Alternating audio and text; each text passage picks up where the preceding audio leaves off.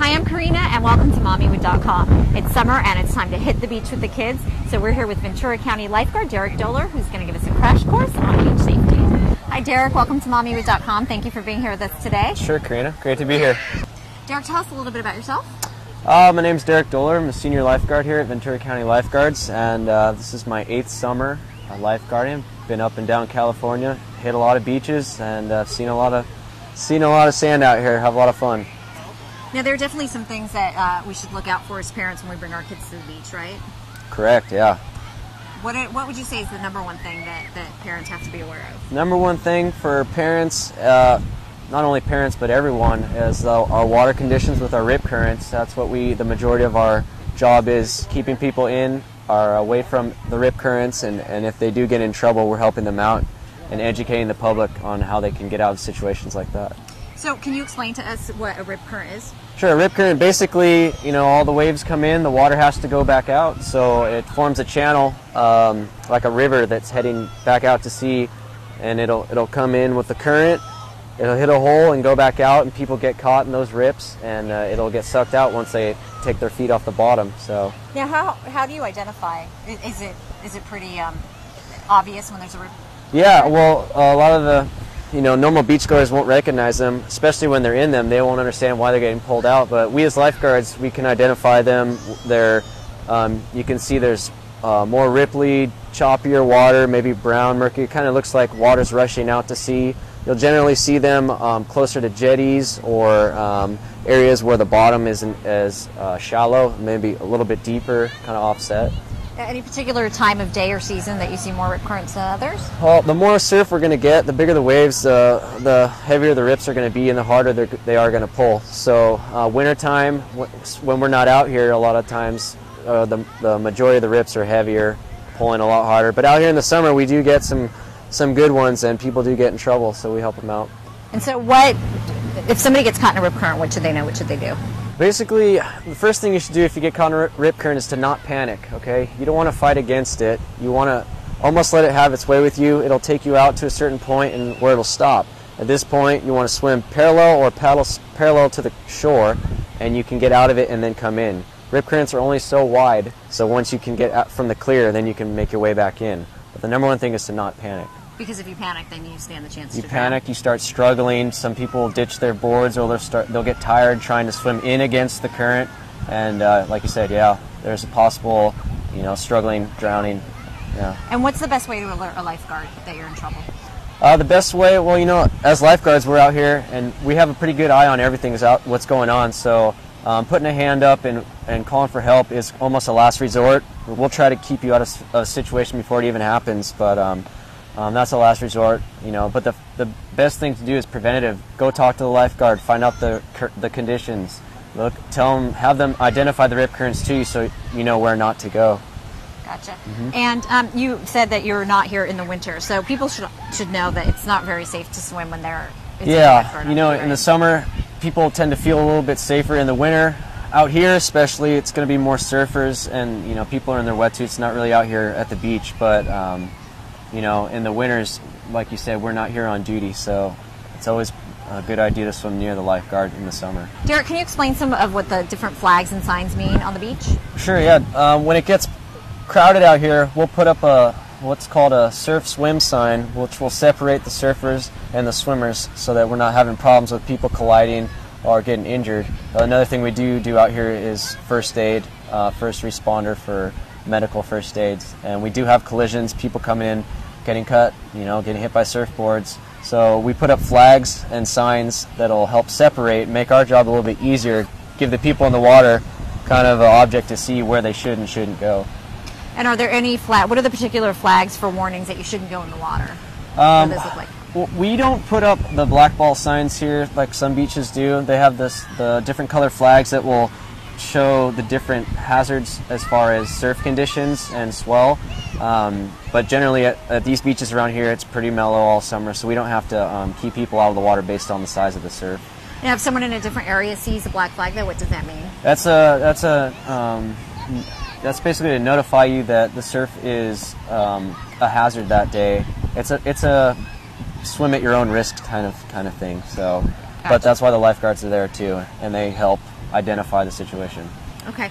Now you mentioned surfboards. Now boogie boards, rafts. What is safe to bring to the beach?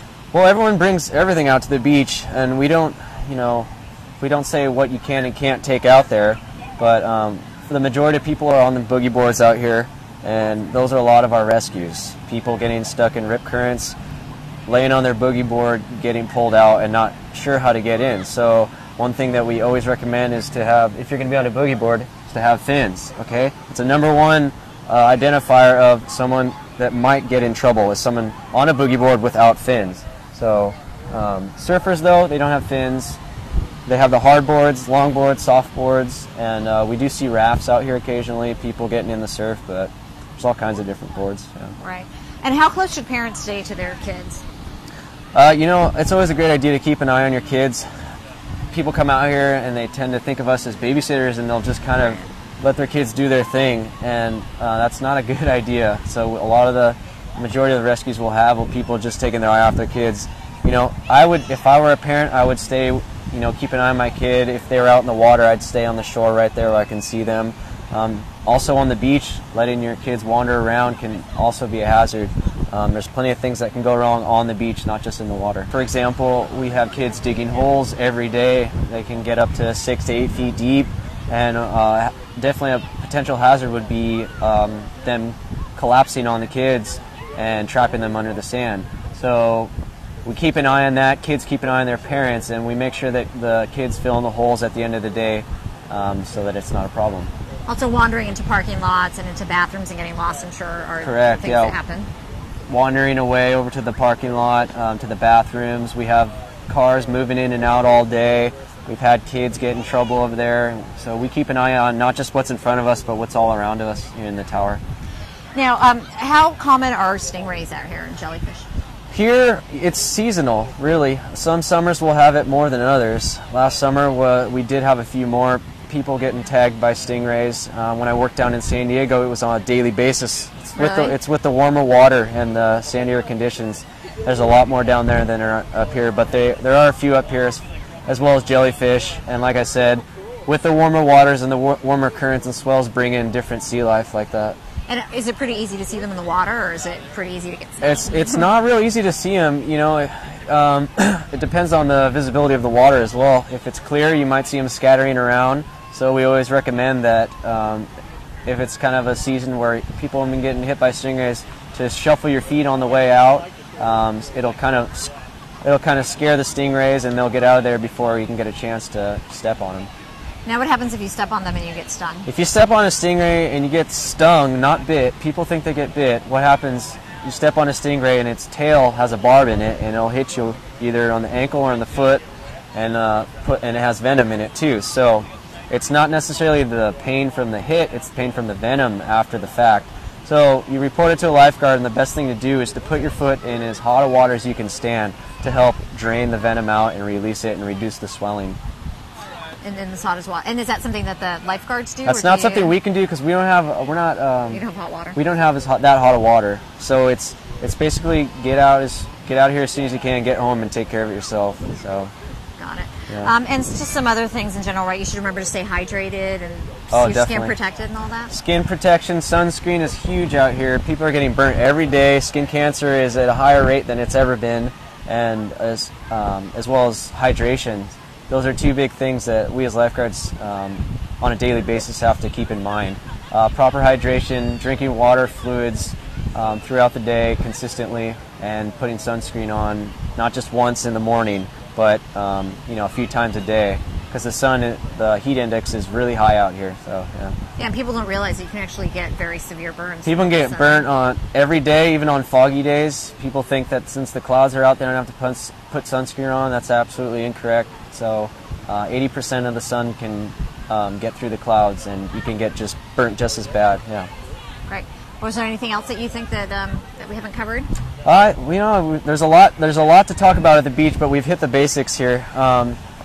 The best thing to keep in mind if you're with your kids is to keep an eye on them. Anything could happen. The weather changes daily. The water temperature changes daily. The water conditions change daily. So you come out, talk to the lifeguard. We love to talk to people. We love to educate the public. That's our job. So keep in mind the rip currents, they're out there every day, and that's something that we really want to pound into the public. So. Okay.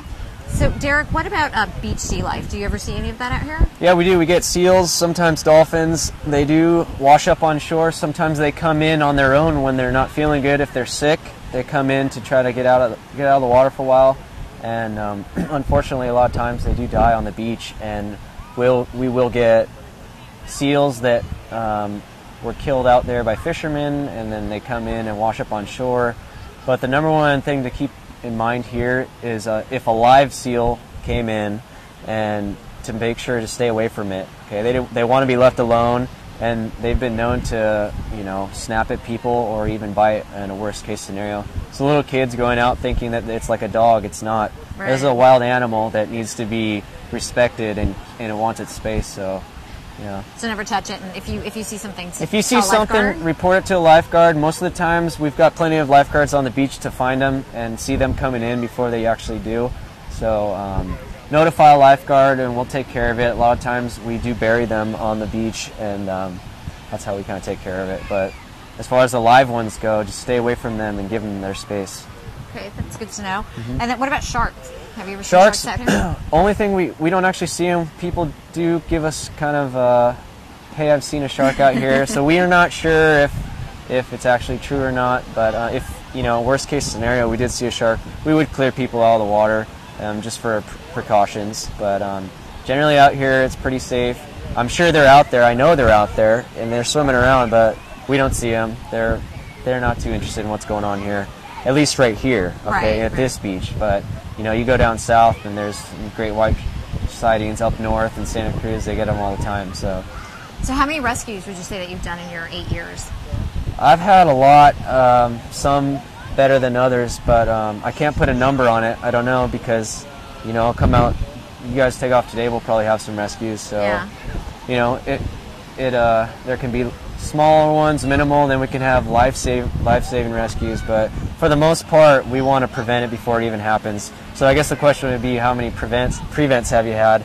And I couldn't even count, because we've had so many. That's our job, is to intervene before something bad happens. Right. Okay. And people should really take it seriously. They should learn to respect the water and to take it seriously, that you can actually drown out there. Oh yeah, people come out here not thinking. They come out here and they just don't even consider. They just want to have a good time, and we want them to have a good time, but we want to do it as safe as possible. So.